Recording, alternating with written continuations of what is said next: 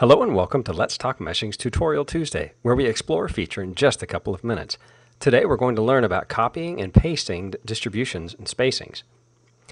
Here we see two connectors, A and B. As you can see, connector A has a non-standard distribution. In fact, I can tell you that I assigned a spacing of 1.0 to the left end of connector A. We can investigate that by hovering the mouse over the left end. And in the bottom right of the screen, you'll see con-1 1.0. That's the spacing I've assigned there.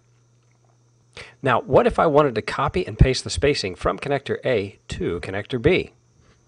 First, select the connector whose distribution you would like to change. In this case, I'm going to select connector B. Now go to the Grid menu and select Distribute.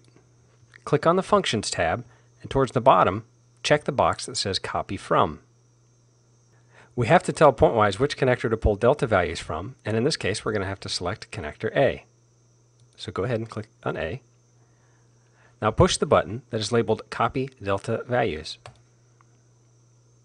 Now what we've just done is copied the spacing constraints and the function type from the source connector to the destination connector. Now push OK.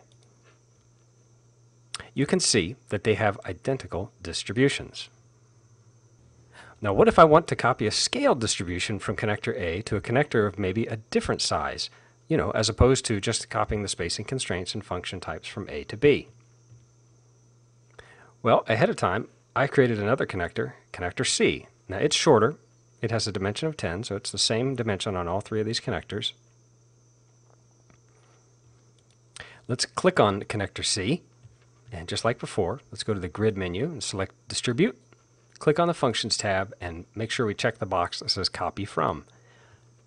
Now I want to copy a scaled distribution from connector A.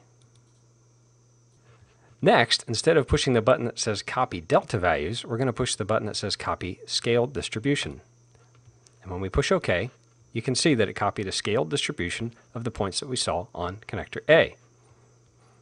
One last feature is the reverse option. So I still have connector C selected. I'm going to go up to Grid, Distribute, Functions, and there's a button here called Reverse. Now notice when I push Reverse, it swaps the distribution, and when I push OK, you can see that the distribution is indeed swapped.